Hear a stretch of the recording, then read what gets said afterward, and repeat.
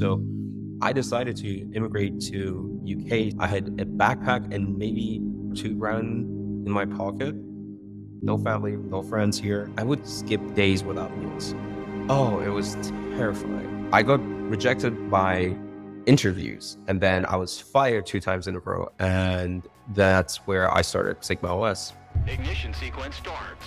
Every single startup that has ever made it, out of the 1,200 existing unicorns in the world, all of them followed this process, this one process. How much did you raise? We raised about $4 million. Less than 24 hours, 1,000 people just like signed up. Hundreds of thousands of people have used and downloaded and are enjoying it.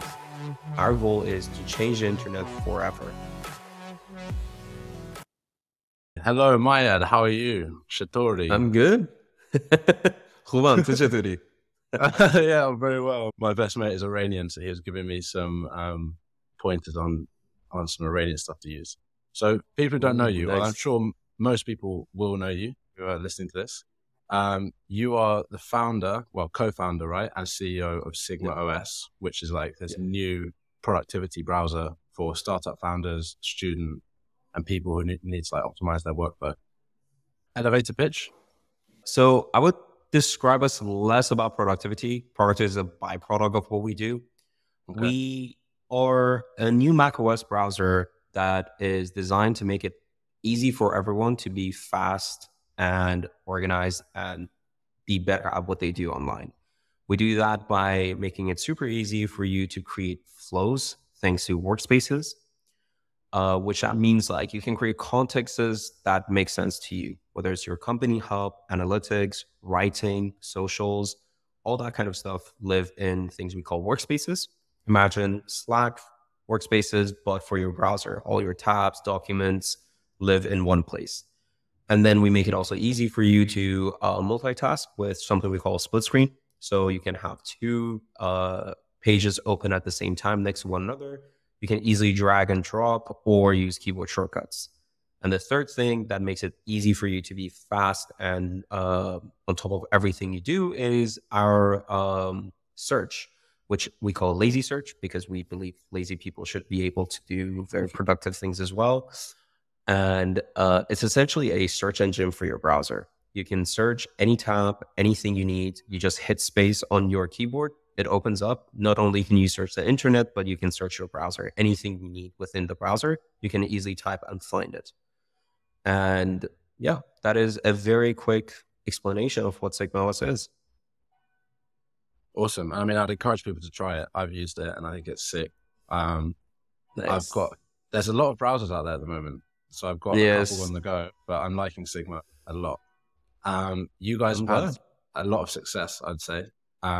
Obviously, building a startup is a long journey, but getting funding is the first of many steps, but it's a big step that a lot of people don't make it to. So you've been through YC. Yes. Let's start with your personal journey to starting Sigma, and then I'd like to know about how you raise money, and I want to hear a funny story about rejection. There must be one. Oh, there's so much rejection. It's always funny when people say, oh, you've had so much success or anything like that, which I don't believe that. But if you compare the stack of rejection to the stack of like little wins here and there, it's just like the stack of rejection is so much more. And that's the beauty of like this whole space that we're in. Startups is more no's than yes, but that yes makes it so much more enjoyable thanks to all the no's. Essentially. Yeah, okay. Let's talk about that actually. Let's talk about that. What were some big rejections then? And how do you frame rejection? Rejections for me was like being I hope you're listening, Saba. I was fired after a week at Veet, a very hot startup these days, great founders. And I joined them as one of their first hires. And after a week, they were like, it's not working. Like the thing I was good at and the things they needed didn't work out. And they were like, we need to let you go. And after that, another place I went to, I got fired as well. And then I joined this company called Loop, which that's where I met my 2 co-founders, my current co-founders. They were co-founding this company and I was their first engineering hire. And that was basically the first like yes after so many no's. Before that, I was even rejected for interviews or anything like that. So I got rejected even by interviews, and then I was fired 2 times in a row. And then I found this place, Loop, which basically I was there and ended up becoming their lead engineer for iOS and built a lot of great stuff. So again, a lot of rejections along the way. When I was after doing a bunch of like work at startups, and I decided to start my own thing finally, EF rejected me. So Entrepreneurs First kind of focus on bringing founders together to build great stuff. They rejected me because they thought I'm not technical enough. Antler tried to reject me because they thought I'm not commercial enough, where I was like, I'm actually more technical. And that's where I started SigmaOS. And then I got a lot of rejections for investments, but then also a lot of yeses for investment. And that's how we ended up, getting investment, our first check, and then going on to YC, which funny enough, my co-founder, Ali, got rejected from YC 7 times before this 8th time getting into YC. And I was rejected by YC like 3 times before that as well. No so way. Did you learn stuff from those rejections that now enabled you to get into YC with Sigma? Yeah, of course. It's practice, right? The more you write, do things, you learn and get more clarity on everything that you're doing. For example, doing the application more and more meant we understood the questions better and we understood our business better, or the thing we were going to try. But also the most important thing rejection does than just learning, it gives you a thicker skin. And for building a startup, you need a very, very thick skin because it's not an easy job whatsoever. Whoever thinks like, oh, I'll start my own company and, a year in, I'm going to be drinking champagne in a penthouse and like everyone's going to love what I'm doing. That's not going to be the case. There's going to be a lot of bad and harsh moments at the beginning, a lot of feedbacks that might feel a bit unwarranted or really harsh. And you need to have a thick skin to be able to be like, this is a person that is just being, cruel for no reason. And this is actually a good feedback that I need to take and improve on and become better. And that's the same thing with jobs, like getting fired by Veed and all the other places that I was at meant like, okay, I need to upskill myself and be even better than what I thought. And that's you can take it 2 ways, right? One way is like, I'm going to get better. The other way is like, you crumble and you're like, oh, maybe I shouldn't do anything and change industries. I had friends who have changed completely industries because they were getting rejected by jobs. So, yeah, I can tell that you've got a very positive relationship with like failure and rejection. You've had two startups that didn't work, right? That you tried at uni? Yeah. So I tried this thing the first year of uni, which was meant to be like food sharing, right? Students make their own food and they put it on the platform, the leftover or a bit of portion, and you can go pick it up from your hallmate essentially. And nobody liked that. Nobody cared for that. I had a problem with that, but most people didn't care enough for that. And that was something I learned, like, don't get excited about your own problem or your own solution and just be like, everyone will love that. Of course, everyone would love that. And that was more reinforced when I tried my second startup, which was, I called it a real fit, which the idea was like, use your phone camera to measure yourself in a mirror and then try on clothes in augmented reality. And that also didn't go anywhere. The technology was super cool and exciting. And I always wanted to work in augmented reality and holograms and that kind of vibe. But reality wasn't a big enough problem for people because at that time ASOS was around now and people would order clothes. They didn't care enough. There wasn't a big enough problem. They would order extra clothes, try them on and return the ones that didn't like.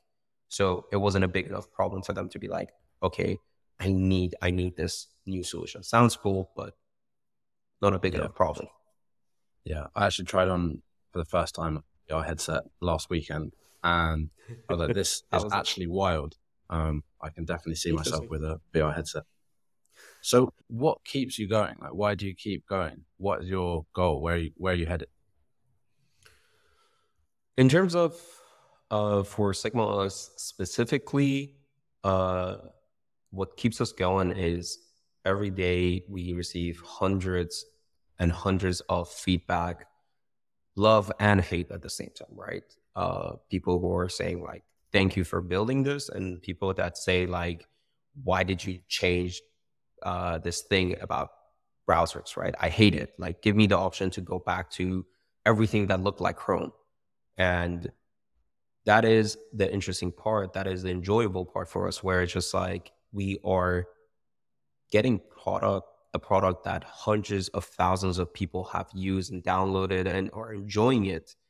And that for us is that for me specifically is an interesting concept of building a product that touches people's lives on a daily basis, every day, when they wake up and they want to go to this incredible, insane thing that we call internet, and they have chosen us to be the home for that. That's why we are not saying we are only building the browser. What we're saying is like, we're building the new home for your internet, right? Everyone's internet is a bit unique to them.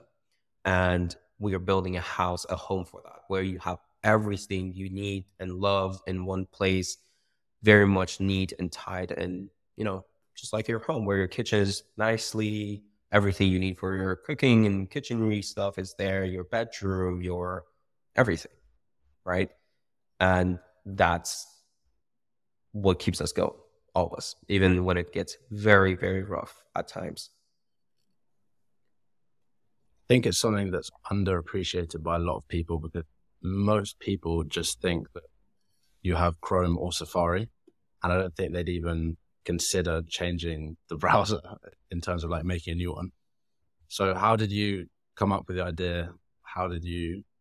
Where was the inspiration? Where did it come from? So for me, it was a bit of a backstory. So I come from Iran. I was born and raised there.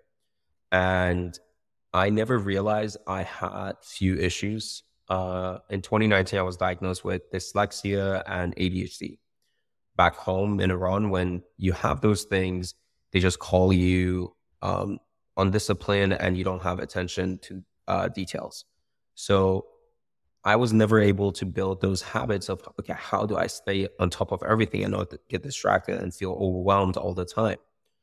And I started then investing a bit in myself, try different tools, products, and make it easier to stay in the zone, be focused, fast at what I do, and be better, essentially. Try to be better. And when I was at Antler and thinking about different product ideas, whether it was an AI, funny enough, generative AI was one of the things I was considering at that time. I realized this tool that I'm using to do all my research, all my work, is a browser and it's broken. I had 2 Safari windows open for personal stuff and 4 or 5 different Chrome windows open. And I had 20 tabs across each window. And I was the person that always did everything neatly, but I would still, after a while, had to do this thing we call tab bankruptcy, where I had to close everything because I didn't know what is where and what is what. So I thought to myself, how about I do the crazy thing of building my own browser? Started tinkering with it. And the first thing I did actually, and this domain, we still have it. I bought the domain, IHateMyBrowser.com. And I was like, let's find out how many people hate their browser actually, because that's a genuine question. Most people probably just want Chrome and Chrome is good enough. And I tweeted it out and did a bit of poll and everything, run a little bit of ad to see how many people will sign up. And within I think it was 24 hours, less than 24 hours, 1,000 people just signed up to IHateMyBrowser.com. And I was like, okay. Signed up then for there's what? A wait list, just a wait list of, okay, we're building a new browser. It might look like this. right? Okay, so there's no product, there was Nothing, no team. It was just an idea. it was just me. Yeah, me, Figma, and Namecheap, and Twitter. Like these were the initial thing, the 4 things I used to test to see, could this be a thing? And then I started building it, a bit of prototype, and showing it to a few people, onboarding to users, testing it.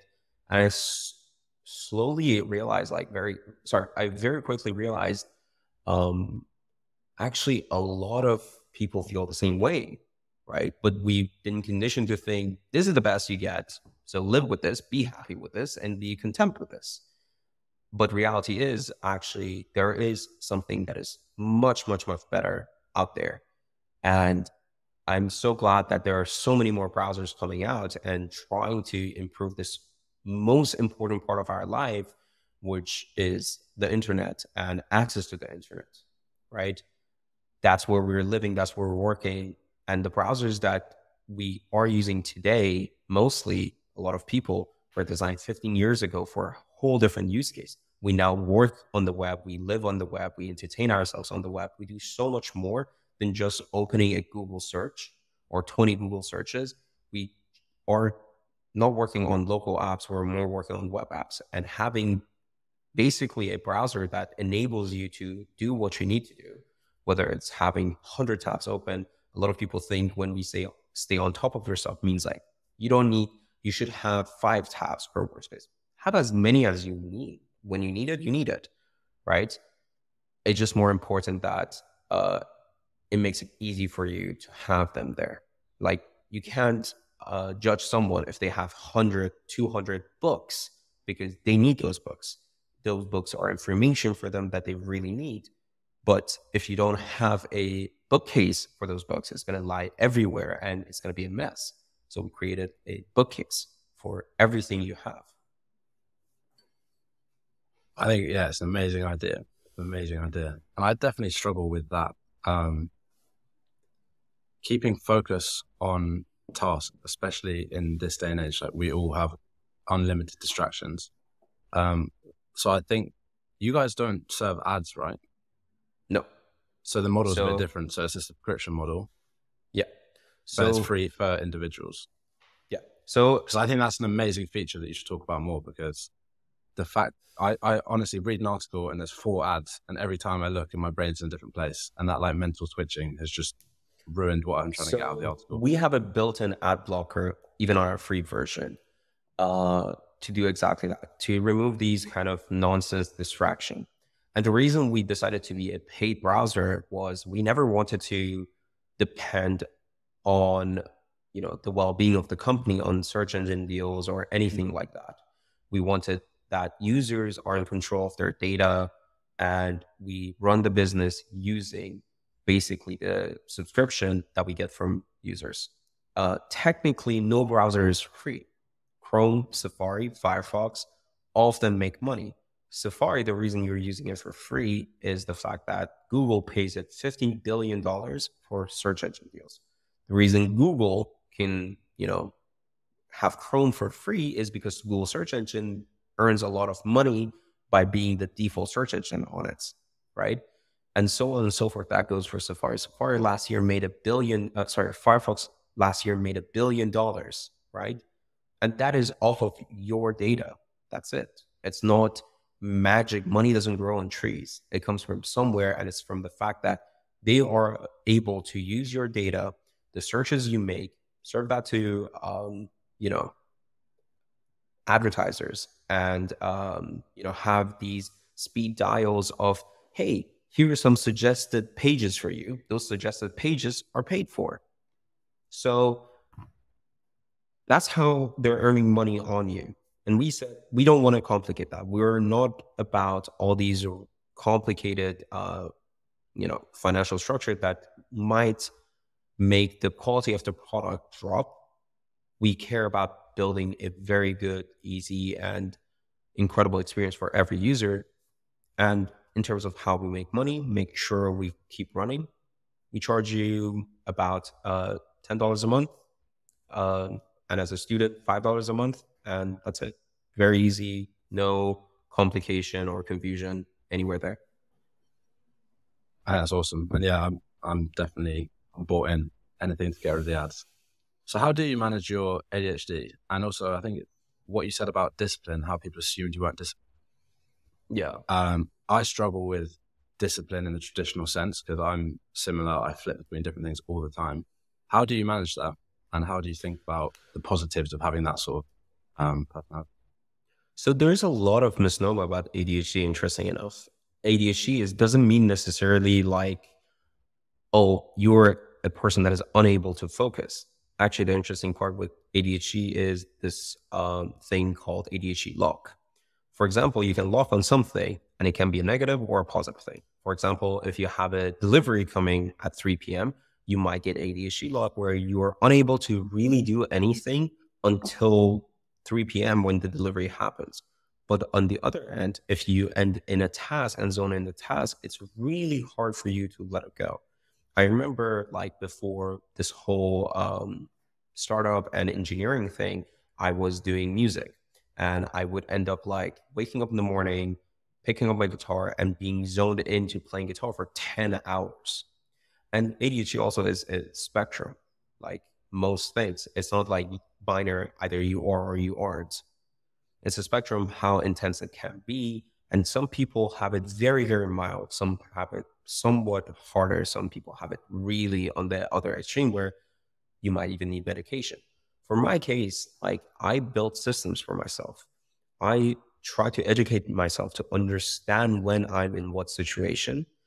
So I don't end up in anxiety or stress for no reason that will actually kill my productivity and my focus. The idea for me was, okay, for example, using SigmaOS is big proponent to that because anytime I'm doing a specific work where I'm in a specific workspace, which means I have my flow there. Everything I need there is at hand and I don't need to jump big steps to be able to do my work, whether it's I'm doing company hub operations, right? I need my Slack channels, I need my calendar, I need my, Calendly and everything like that is in that one place. My Notion docs, everything that I need is there. The second thing, for example, is things like my finances, analytics, separate. And when I go, I'm in that mode and I can say very easily imagine having different desks in your office where you sit at different computers. You're like, okay, I'm doing this work for the next hour. And I can really be in that. The second thing is, making more conscious decision about what you're listening to or what you're doing. For example, I take every 25 minutes, 5 minutes break and listen to a specific music. If I want to switch my mood to a specific, like, do I want to hype myself? Do I want to mellow myself? Very, very specific music that I want to listen to in that moment that will put me in the right mindset. Interesting enough, I was listening to some interesting EDM music before the podcast because I wanted to get excited, be excited, and be able to, resonate and have a lot of emotions on the podcast. Now, and another interesting thing I do on SigmaOS, I have a morning routine workspace. Everything I need to do within the first hour of the day, I have it there. I go through them like a list, and that basically offloads a lot of planning for the rest of the day for me. If I have an action plan, I know what I do, I don't get distracted, and I stick to that for myself. And it will be very hard because I've tricked my brain to be in super focus mode. So at that point, it's harder to get me out of that focus mode. So when do you know to push? Essentially, when do you know to push through using discipline versus when do you know it's time to build a system to combat ADHD, I suppose? Discipline comes from systems. You can't have discipline if you don't have a system. Like raw powering through it will maybe in a very short amount of time be good, but then you're going to exhaust yourself, make yourself feel shit about yourself and be like, oh, I'm not doing anything well. Why do I bother? And you will go down a very worse route than anything else. But when you have a system where you're like, another example, throughout the week, these are the days that I take meetings. These are the days that I don't take meetings, right? that gives me the headspace of being like, okay, these days I'm going to do this type of work. And it's easier for you to do that. And discipline comes a lot easier to you as well, because you have an action plan and you just have to do it.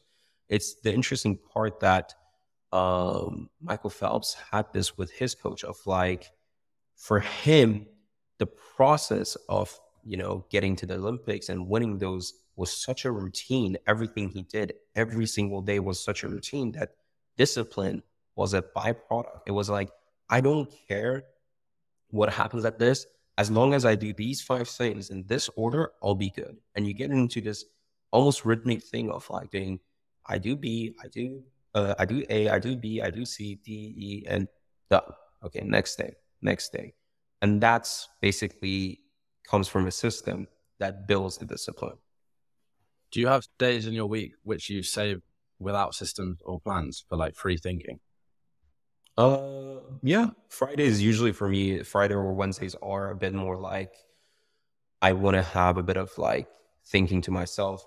Usually in the mornings before I get into the office, again, I give myself that space of like, let me go for a walk, clear my head, see what comes to my head, and that's it. So again, it goes back to the system of having specific times, modes where you're in and out. Like I'm in my thinking mode. I'm in my work mode. I'm in more like casual, where if things fall a little bit through the cracks, it's going to be fine. Also, the best thing about ADHD is like that you need to do, give yourself room for error. It's fine. It's fine to do mistakes. It's fine to fall short sometimes. Tell me about YC. Everyone who's listening is going to want to know, like, this is the golden goose that lots of people dream of and never make it. Cough, Saba. But I think YC, like every other accelerator and every other VC, it's not going to be the defining factor of your startup. Again, like Veed is such an incredible example of like, they thought they weren't good enough or they didn't have the markers they needed. And look at them, how well they're doing now. And but then on the other, for people who don't know, YC is essentially the best startup accelerator in the world. We met at Veed's office a few months ago, and Veed is one of the most successful startups in the UK at the moment. I think they're making loads of money, if that's your measure of success. Sorry. Yeah. But also on the other end of the spectrum, there were things that they thought they were winners, but ended up failing miserably and didn't go that far. And they invested heavily in that and didn't work. It's the same as every other. Nobody has a Orbis and says like, I know what the future is exactly and what startup will win or not, right? So whatever you see from any investor, any accelerator, any fund, take it with a pinch of salt. Back to rejection, a lot of those accelerators rejected us, right? SigmaOS, one of them was Seedcamp. Seedcamp was like, you guys don't know what you're doing.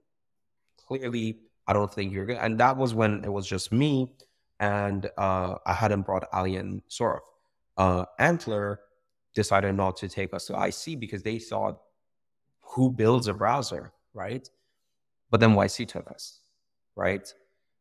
And they have a very strong success rate because once you get in, the things that they say make a lot of sense, actually.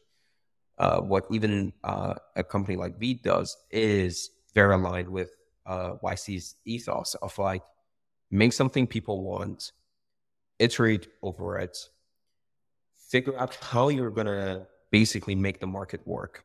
And even when Saba wrote a blog on, you know, how they grew their subscribers and their users, Paul Graham, founder of YC, was mentioned in, you know, those blogs, like the mentality they have, right? So YC is the Olympics of startups, in my opinion, right? When you go there, it's 3 months of intensity of like talking to users, trying to build a product they want and growing your product. And then that's it. There's no fab. There's no, let's go have drinks with investors or like network events. No, it's just about you and your company, and that's it, right? Which is a very high intensity. And you're with other companies, right? Yes, you are with the companies, but even at that moment, you don't really interact as much with the other companies. You do with your batchmates a little bit of like, so you have groups nowadays because the amount of companies they let in is a lot higher. So you have groups, you have interactions with those groups, you have YC partners, group meetings, and all that kind of stuff. It's like, funny enough, sometimes those YC group meetings feels a little bit like an AA meeting where you're just talking about sitting literally in a circle and trying to talk about like, this is the problem I'm facing, this is the stress that I'm having, how am I solving it? Nobody's trying to impress others there. That's a great thing with YC. Nobody knows this better, that like you can't impress others just by talking, right? They insist on doing the work. Like the first thing they tell you when you join YC is like, look, you're exceptional. You made it at the top of accelerators, but there's still like more than a 90% chance that you're going to fail. Like, don't think you've made it. You're successful. It's done. That's the reality of YC. Like, they are very, very humble when you are within them about there is also a massive luck factor with if you're going to make a startup work or not. What was the timing? Your thesis match a random occurrence that happened during that time, and you got lucky, essentially, and your startup worked. What was the best piece of advice that you received at YC, and who was it from? It was, I think the best advice we received was from our group partner, Gustav. So he was the OG. He built growth at Airbnb, essentially. And before that, he did a startup that basically was before even WhatsApp, was around like mobile-based communication, chat apps, right? And they were like taking really, really, really off. And then something happened, WhatsApp and everything, and didn't. And then he went to Airbnb, and there he built Airbnb's growth. And it was really impressive. And the one thing he told us, which was really interesting, was what is the single use case user will use you for? And that is very important. What is the one thing people come back for? That is the biggest thing that I made a lot of mistakes on, and a lot of startups made mistakes on. It's like you build this cornucopia of like different functionalities about this thesis that you have that serve that thesis. But in reality, it's a lot simpler. You have one feature that's the thing people keep coming back to, and that's going to be what makes you win against the tech giants. If there's one thing that does it better than anyone else, and if you really think about it and take apart every startup that made it really big, it's one thing, and they do it really, really, really well. And that's it. And everything else they have is in service to that one thing. Again, not the thesis, that one reason people come back. Yeah, and that's the best thing I heard from our partner. I think techie people sometimes struggle to do that because they're so excited about all the features and all the different stuff they've used. What do you think? What is your one feature then? Workspaces for us, 100%. That's an interesting thing. Like, for us, we know we've nailed it on the head, because when we ask users or people to describe what is SigmaOS, they can really kind of resonate with what we were trying to push forward, and they repeat it easily back to us, saying it's a workspaces. It's the fact that makes it easy for me to be fast, organized, and make me feel like I can be better at what I do, right?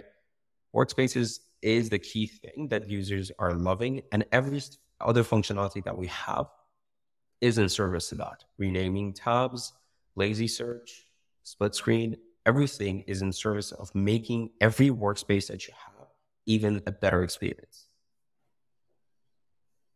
The YC ethos is like going out into the market, getting feedback, iterating fast, and then growing that way. Yeah. The last guest I had on is building a new work application tool, which is like Instagram for jobs. So you scroll through applications, people do a video intro. Yeah. His approach is they're building the tech first. And I asked him about, how do you know what features to build if you don't know what your customers want? Because they've mostly spent a lot of time building now. And his point was that if you asked Henry Ford said if you asked people what they wanted, they'd have said a faster horse rather than a car. So you're building something that's very innovative. Do you ever do any blue sky thinking where you're just like, the market is saying they want this, but we're going to make a bet that this is actually a new workflow, which is a way better way of doing it? And would you back yourself to do that? That is a very, very funny and minimizing phrase from Henry Ford. Like, there's so much more context to that. And I love when founders that frankly are too lazy to actually do the work of talking to users use that as an example and as an excuse. Because the reality is Henry Ford looked at the market, what the market needed at the end, right? His most important thing that he said was like personalization, right? I give the people option to personalize their car as long as they choose the color black, because there were parts that he realized it didn't matter. But at the same time, the reason the car was made was because of the problem, something like the manure problem in London, right? Because the Industrial Revolution happened and so many people flooded to big cities and there were so many horses, and basically we feared that there's going to be shit stacked up 9 feet. So we had to figure out a solution to that problem. So it wasn't about, oh, we have faster horse. It was about the fact that we needed something completely different because people needed more jobs and better transportation, because we needed to be on top of this revolution that is happening. So it's one of those things that people say, right? It's the same thing as people that are not the sharpest tool in the box say like, oh, humans only use 5% of their brain, not all of it. And if we use all of it, we would be so much smarter. No, you're using 100% of your brain at all points. If not, you would be in a coma. I completely get your point. And I think that's, out of all of these sayings, which people just chuck around, there's always like nuance. But in that case, it's quite cut and dry. Like, horse manure is a very obvious problem, and then there's a way to fix it. How about if there's a problem that no one can see, such as shortening attention spans? Is that something where you'd be like, having become like a subject matter expert in browsers and browser technology, here's a feature, we're going to say, we think this will roll out. And maybe you might test it with a certain group of users or something. And that's the reality. Like, as a gut feeling or domain expert or whatever, you can't build hypotheses. You have gut feelings, which you use to build hypotheses. But at the end, data is fact. The reality is he had an assumption, even Henry Ford made a car, but he was iterating with people. It wasn't the fact that let's just put this thing we call an engine with 4 wheels on it and put it out there and it's fine. It was the fact that I thought this was a good bet. We need browsers with Slack-like workspaces. Put it out and people resonated with it. But we also put a lot of different things out that people didn't resonate with, and we rolled them out and we had to cancel them because nobody cared for them because we were wrong. And that's the reality of it. The thing is, like, yes, you need to take gut feelings and build the thing. But the important part is if you sit there and say, oh, I know for a fact that 100% I need to build this 100% perfect and then send it out, because that is delirious at best. Even like the first car that came out, there was an MVP version of it and got iterated over it. So the phrase that your friend or the previous guest used, fair enough, but there's not enough context to it. Yes, the first version, he made it, But it was the first version was a success. That's why he kept building it. So don't spend a year, 2 years. I've seen startups that for 2 or 3 years are building this tool and they're thinking that they're going to change it. And they think if I build the best product, everyone will love it. No, it's 50-50. You build a good product, you have to put it in front of people, get the feedback, build a better product, and iterate, have that cycle going on all the time. And every single startup that has ever made it, any successful startup, out of the 1,200 existing unicorns in the world, all of them followed this process, this one process, talking to users and having the courage almost when they were wrong to scrap and kill their baby, which was their startup, and moving on and doing it more and iterating. That's the only way you can. Again, none of us have the Orbos. Yeah, that's it. Well, it sounds like you do. You're sounding like you got some answers here. Tell me, why are so many Iranians so successful? I know like 10, and they're all founders. They're all doing this and that. They all speak 4 languages. This is the thing, like entrepreneurship is a choice, I feel, in the West, in the Middle East, or around parts of our world. It's survival of the fittest. So it is a must. You have to be a hustler. You have to figure the things out. And a lot of these Iranians that you talk about, either themselves or their parents were immigrants, right? So they had to move from something. That is the whole mentality of building a startup. Something is bad. I want to go somewhere better. So I built a road to the better. That's basically migration. I wanted a lot more in my life, and back home was not enough, right? I don't like being political. I don't make that much political statements or comments, but like it wasn't what I needed and what I wanted. So I decided to immigrate to UK 6-7 years ago on my own. No family, no friends here. Just move here and build a life from scratch, from zero, all on my own. I had a backpack and maybe $1,000 or $2,000 in my pocket. Went to uni here, had to pay for my bills and everything on my own. No government subsidization, nothing, and build everything to this point on my own. And that is why almost every Iranian, every person of color struggles with a lot. And it builds that mentality of like working hard is more important than being smart. That is insane. So yes, tell me about that first week. Oh, it was terrifying. And a couple of K is not a lot of money in London, or to be honest, anywhere in the UK. It was terrifying because I came into the room I had from my uni and there was no beddings, no nothing. I had no clue. Like I was like, oh, I need a pillow and a duvet. Fuck. Because I thought at least they would provide that for me. Thank God at least they gave me the mattress. And I had to go to this thing they call Argus. Didn't know what it was.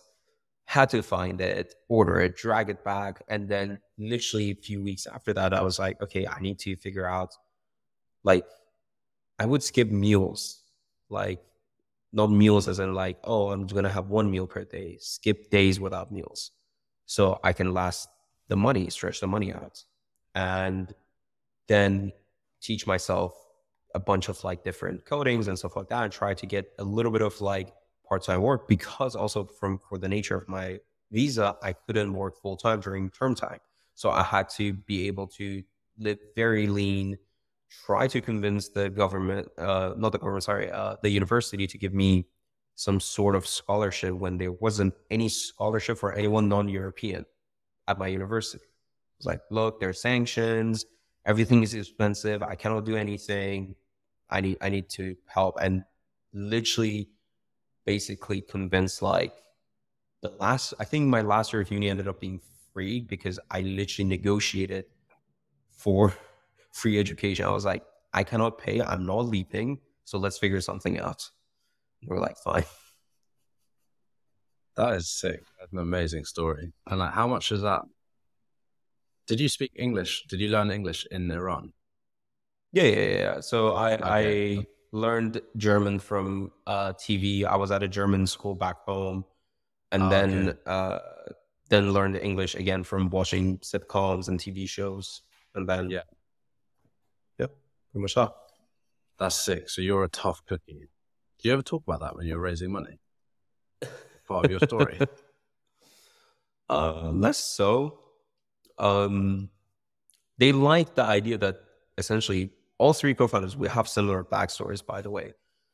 They see us as cockroaches. I remember this story of like when we told them, because we had a bit of an incident during our YC time where we had to, I cannot talk very deep about it, like in details, but like we essentially got kicked out of YC and after 2 weeks got kicked out because I'm Iranian, and we had to figure out something out to be reinstated. So had to hustle our way back into YC after being accepted to YC, being then kicked out of YC, hustle our way back into YC.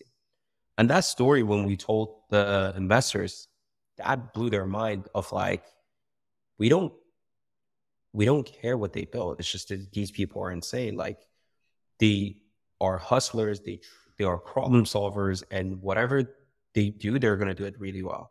And that's the most important part for like pre-seed, seed round. There is not enough unless you build something that overnight has hundreds of thousands of users. Investors are investing in you, not in your idea, not in your execution, not in anything else, but like, who is it that is sitting in front of me that I'm going to give X amount of money to? Yeah, that's insane. So how much did you raise? We raised about $4 million at our seed. Ours was a bit odd because we raised like, I think 400,000 at the beginning from 7%. Then they suggested, hey, why don't you try to go through YC, stop your fundraising for a seed round, go to YC, and then after YC, you can, try raise more. So we did that, and then we got the YC check. And at the end of YC, when we were like going through product hunts and everything, and it was really going well, we raised the rest of our round, which ended up being about 4 million.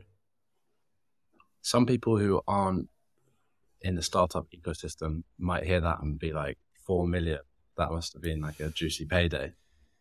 Can you break that down and speak, how is that money used? Because it's not to buy yourself a helicopter. It's no. How do startups who raise these big seed rounds, how do they use the money? That is, at this point, not even a big seed round. Like right now, well, before the whole recession thing happened, seed rounds were getting all the way up to $10 million. Like when the whole crypto craze happened, we saw seed rounds happening at like $20 million even, which was insane.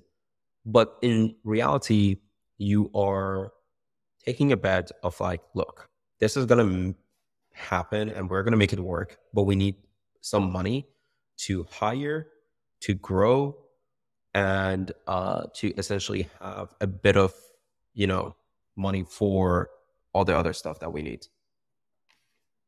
So essentially the money, like $4 million sounds like a lot, but if you put it in the context of like, you need to scale, hire a lot of people, and then flesh out the product and everything. And then also, have money for growth, money for, office space and all the due diligence, which is lawyers, accounting, everything. It ends up being usually that money lasts you about maximum 3 years, 4 years, which is our case. So it's not necessarily like, oh, we have 4 million, we're all good. Like let's go buy a yacht or buy a island. So do you think you can make it work in pre-4 years? How are your numbers at the moment? Oh yeah, 100%. No doubt.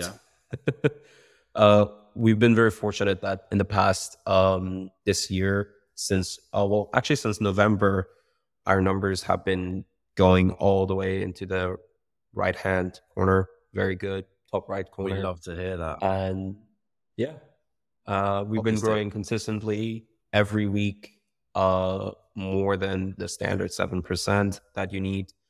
And we are also a paid tool. So our burn is coming down basically every day. We are seeing every day our burn coming down and down, where basically by end of the year, we'll be way past the amount that we need for our next round. We're right now able to say like, we're easily going to run for another 2-3 years without any problem.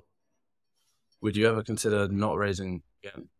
Or do you need to raise to get to the next level? Because like obviously Saba and Veed, they're bootstrapped. They've now raised money from Sequoia. Yeah. So the thing is, when you're at that stage, if you're raising to just keep running, not necessarily is a reasonable thing to do.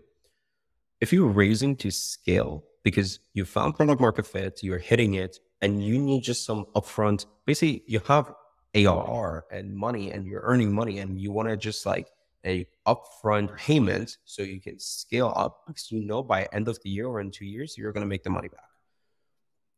That's one reason. And the second one is basically you figure out the product market fit parts.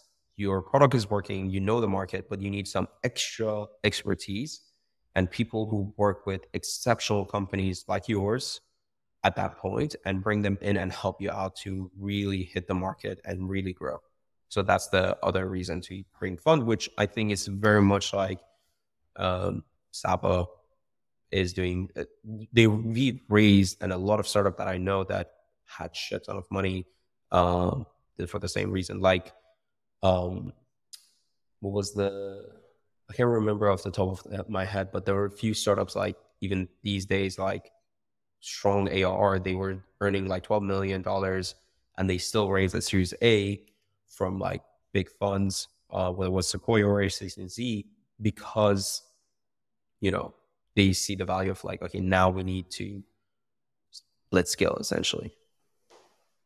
What does success look like for you personally? Not for Sigma. Well, I suppose they can be tied. But what's your sort of life ambition? For me, life ambition is just being free. Freedom is a very important thing. Being able to not worry about a lot of things, whether it's financial, whether it's travel. For example, I still have only an Iranian citizenship, and this year I'm getting my British citizenship. Hopefully, fingers crossed. Fingers crossed. We bloody need some people who can actually do something in this country.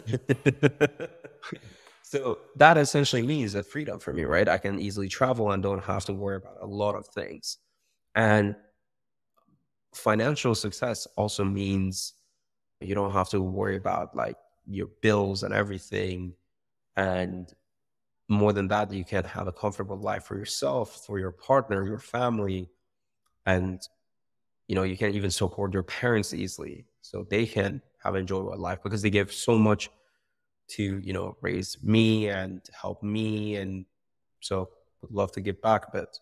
And then obviously bigger than that is being able to make some great change in the world in the sense of like making it easier for a lot of people in my position, in my old position, to be enabled to do what they need or want to do.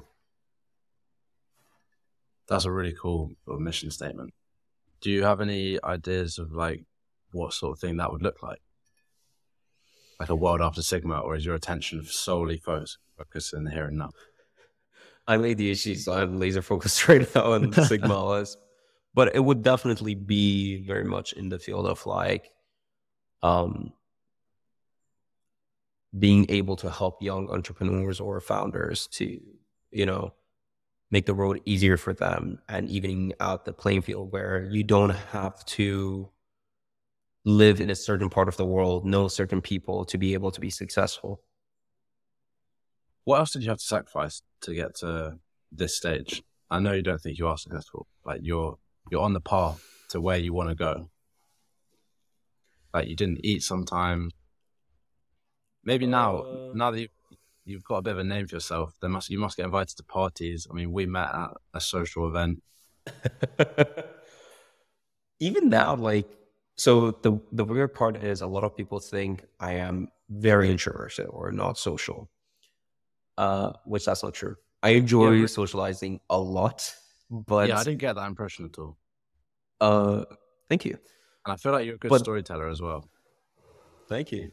Well, then I'm doing my job right, I guess. Yeah. And that's the thing. Like, the one thing I still have to sometimes sacrifice is like, I cannot go to every party or every social event that I want to do. Sometimes I have to it's not that I'm doing work necessarily. It's more like I have to go home and rest. It's like being an athlete, that rest is part of your schedule now, right? You have to forgo things to be able to rest so you can run faster the next day.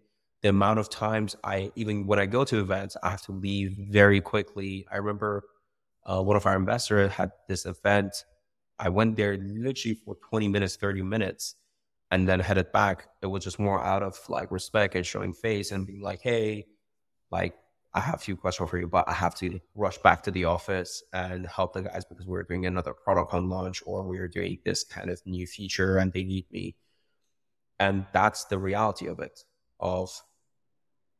Even when I was at uni, at some point, I decided I have to put more focus on sharpening my tools and improving my skill set, upskilling myself, versus like the enjoyment of socializing.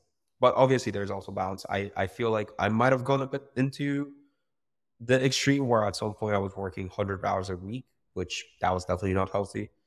But now I have a bit of a more balance, I would say. Yeah, I find if I go out, even if it's only for one evening or one social thing, I just get so excited by the whole thing that the next day, then I'm like trying to realign myself with like where I'm trying to go, or pulled me away from it. Yeah. Are you religious? No. Not at all. Do you drink? Yes. I'm definitely not a religious person. I only, funny enough, drink if I'm at a social event, like the party we were at Veed's office, but also, by the way, Sava and Veed is getting so much free promo at this point. Yeah, I know. I love it. I love it.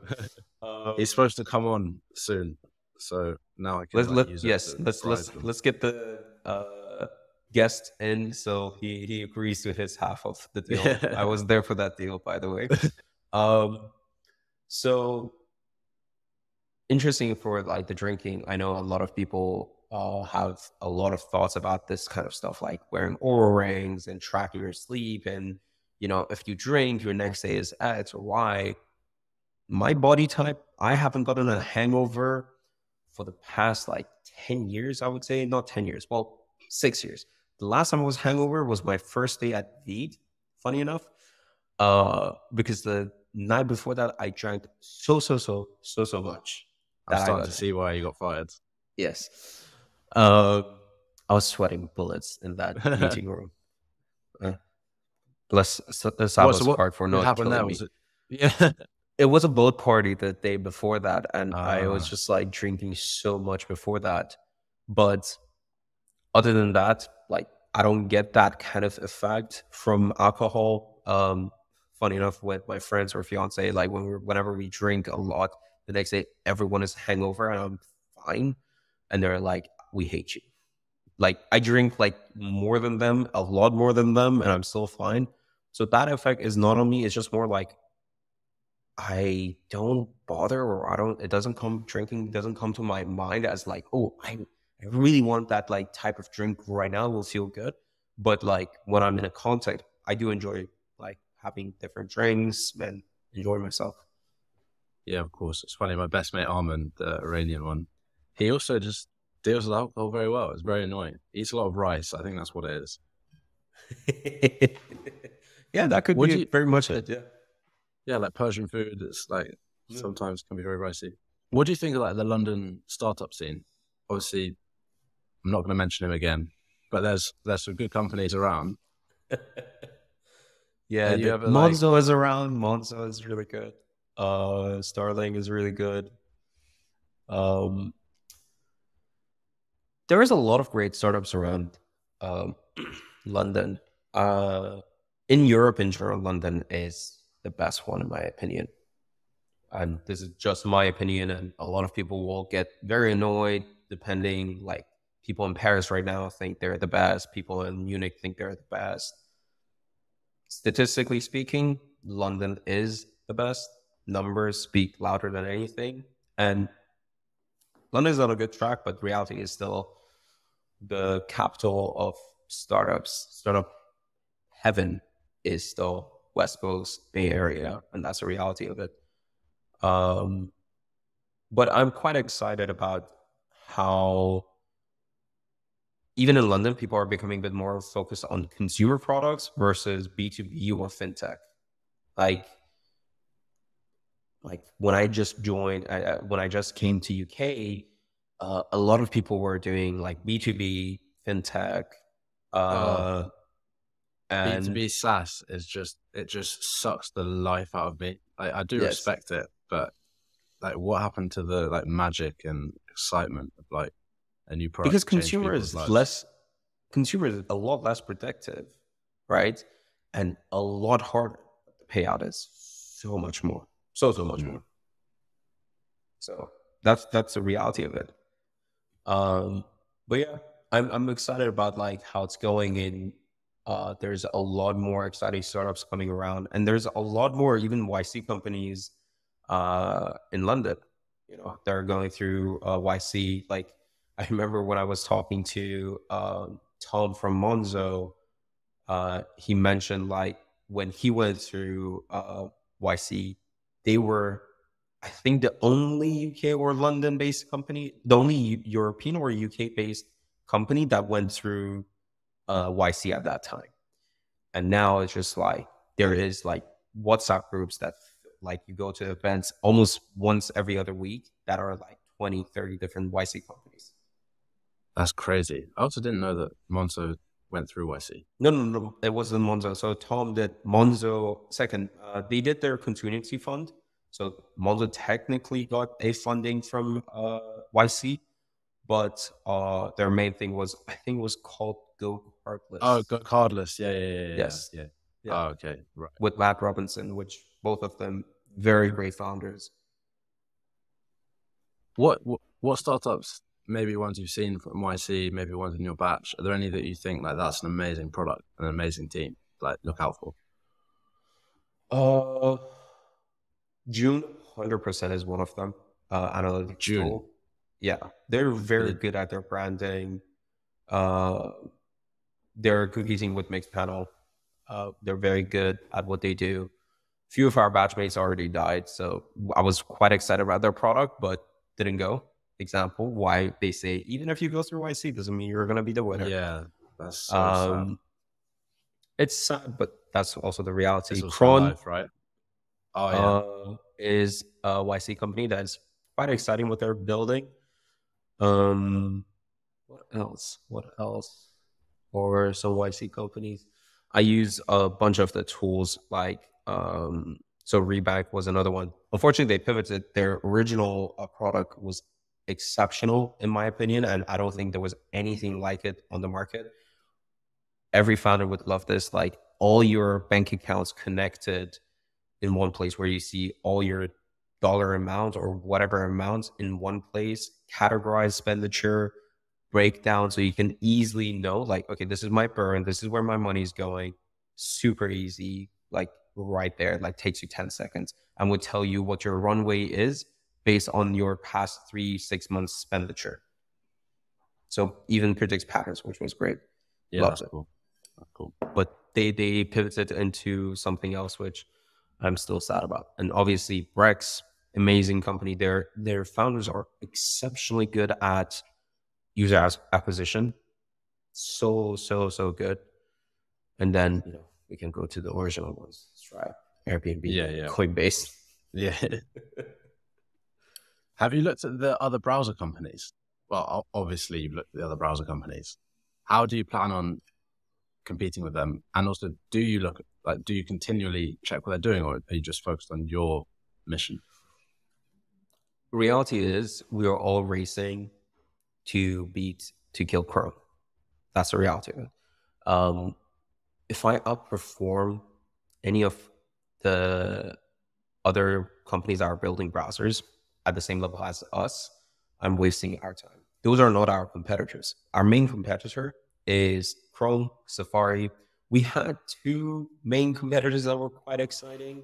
One of them was also YC, Mighty, which stopped, and the founder, Suhail, is now building something super cool in AI. And then Beam, which was another browser that was quite exciting what they were doing. The rest of them, we don't really look at.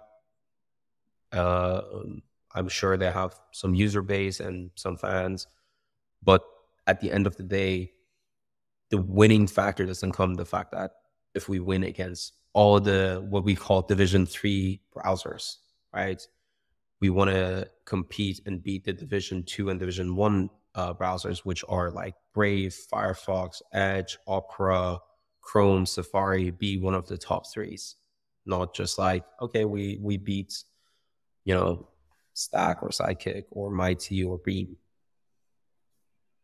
Do you have a moment in your head where you're like, when the days are really hard or when you're doing something really boring, like how do you stay on your mission?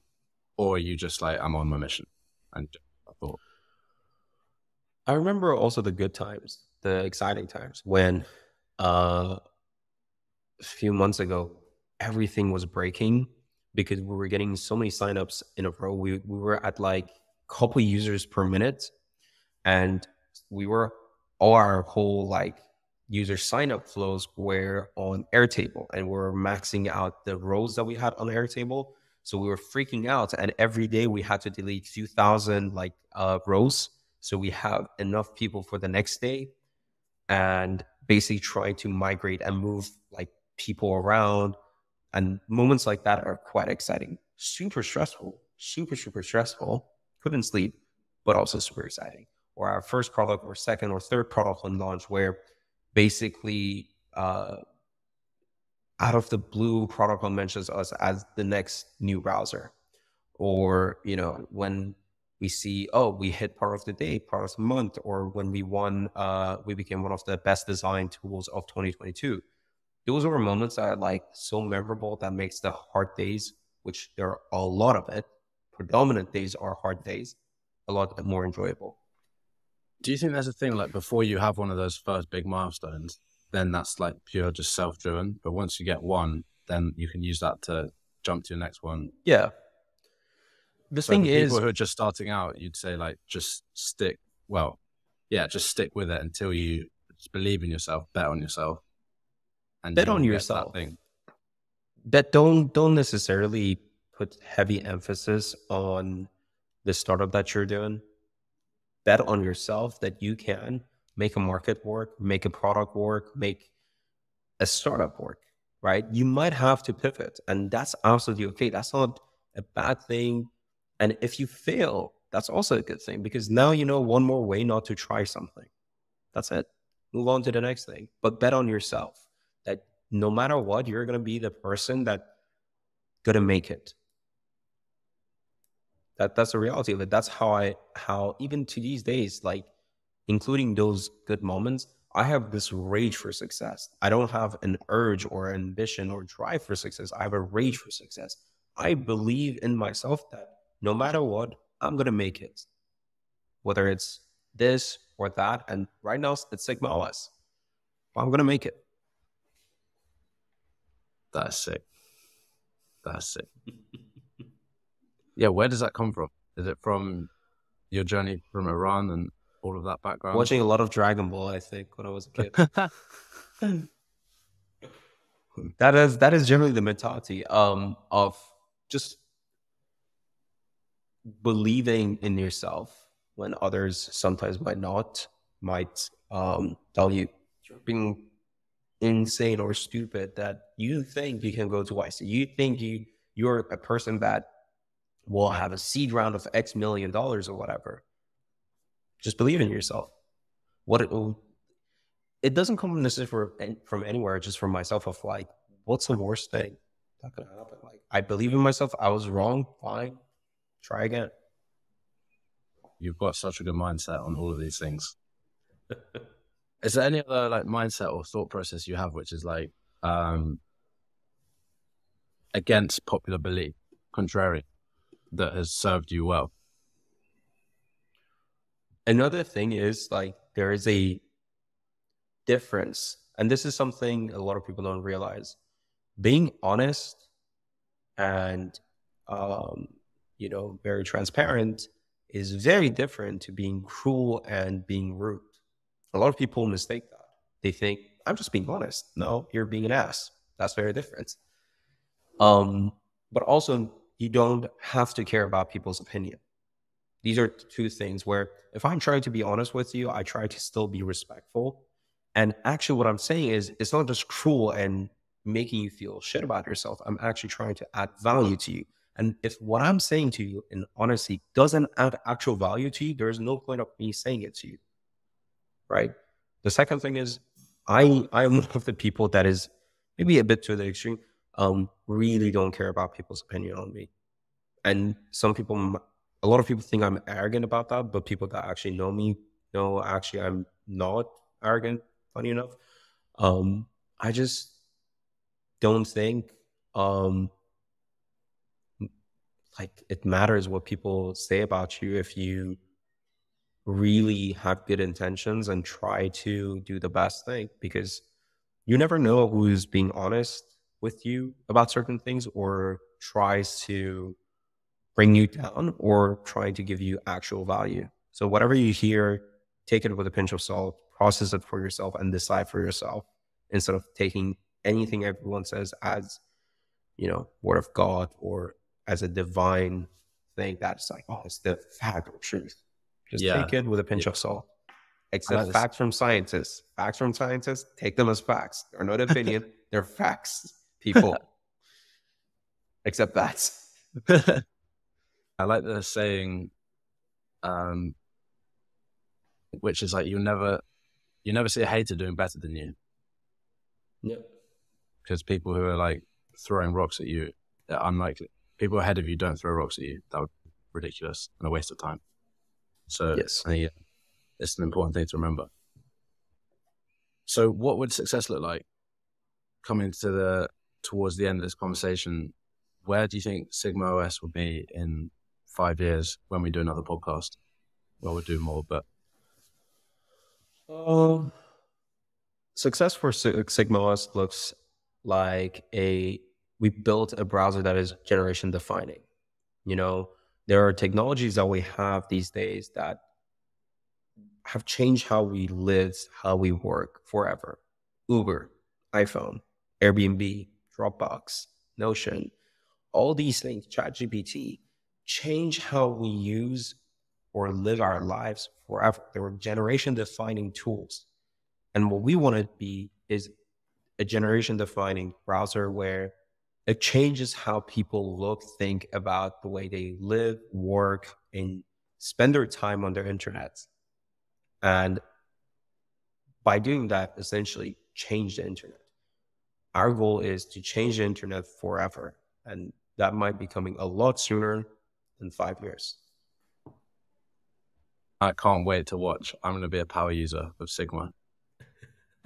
And hopefully my wish for your success with Sigma is one day you don't be the one who's fielding my issues, and when I can't work something out, you're replying to my text. I'm more than happy, even if it's a billion or $10 billion company, feel free to ping me directly, be like, I cannot figure this out, and I'm more than happy to jump on a call. Okay, we have video evidence now, so yes, I'll be sharing that with you in 10 years. All right, thanks, bro. Thank you for taking the time. It's a Friday evening, and I really do appreciate it. There's some absolute gems of information in there for people. Thank you for your time. Yeah. Really appreciate it. And thank you for your audience for listening.